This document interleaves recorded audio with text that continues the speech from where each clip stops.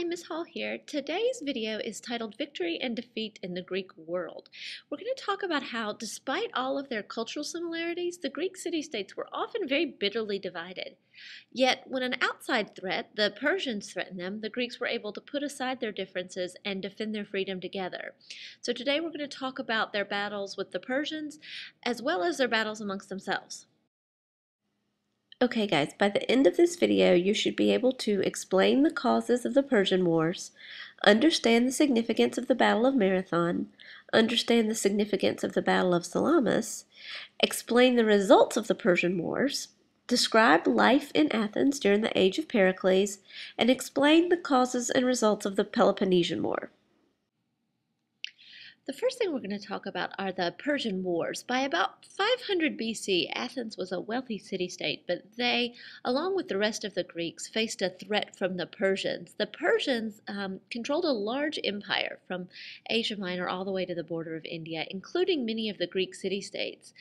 And under King Darius I, the Persians controlled the city-states of Ionia and Asia Minor. And around 499 BC, those city-states decided to rebel against Persian control. And Athens helped them. They sent ships to help with the rebellion, which was the beginning of the trouble between the Greeks and the Persians.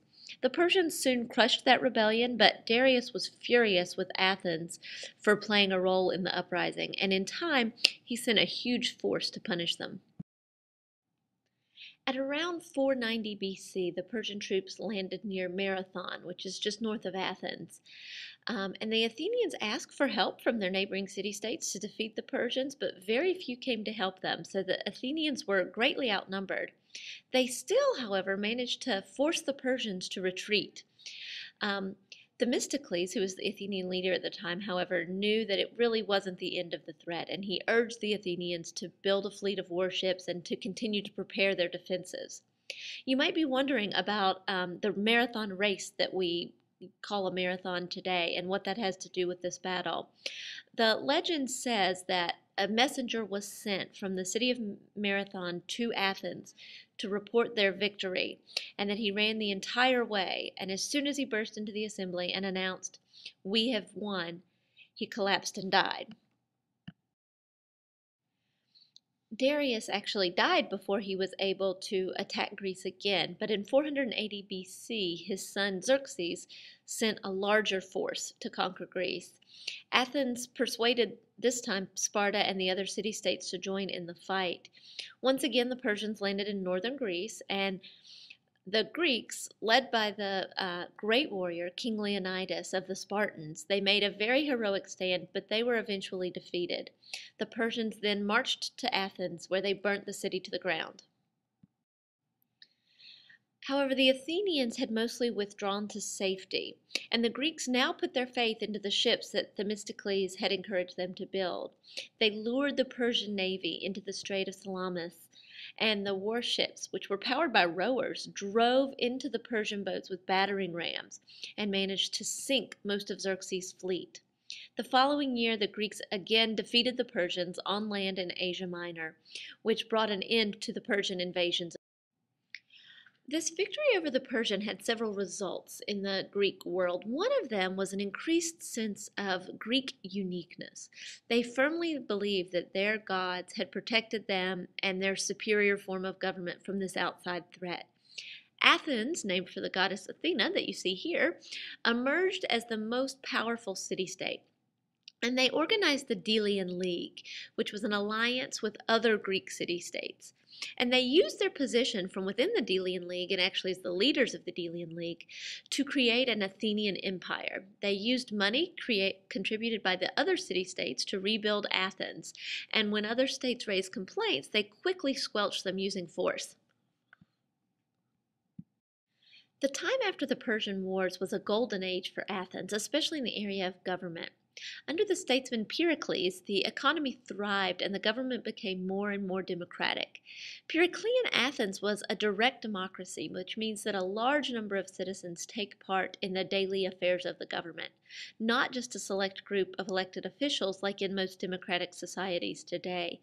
At least 6,000 members had to be present to decide important issues. Athens actually paid a stipend or a fixed salary to men who held office, which allowed for the poor to serve in government. The Athenians also served on juries, or panels of citizens who have the authority to make the final judgments in a trial. An Athenian jury might include hundreds or even thousands of men. Any male citizen who was over 30 was able to serve on the jury for a year, and they were also paid a stipend. Athenian citizens could also vote to ostracize one of their members, which meant they sent them away to live outside the city, usually for a period of about 10 years. With the riches of the Athenian Empire, Pericles even hired the best architects and sculptors to help come and rebuild the Acropolis, which increased Athenians' prosperity and served to further remind the citizens and visitors that the gods had favored the Athenians. An educated foreign-born woman named Aspasia was also one of Pericles' helpers, and she helped turn Athens into a cultural center for Greece. Pericles and Aspasia surrounded themselves with thinkers, writers, and they organized building programs and public festivals to support the arts in Athens. The other city-states resented the power that Athens held, and to counter the Delian League, Sparta and other enemies formed the Peloponnesian League. The Peloponnesians supported oligarchy in contrast to the democracy of the Athenians. In about 431 BC, war broke out in earnest between Athens and Sparta and soon engulfed all of Greece. The Peloponnesian War drug on for 27 years.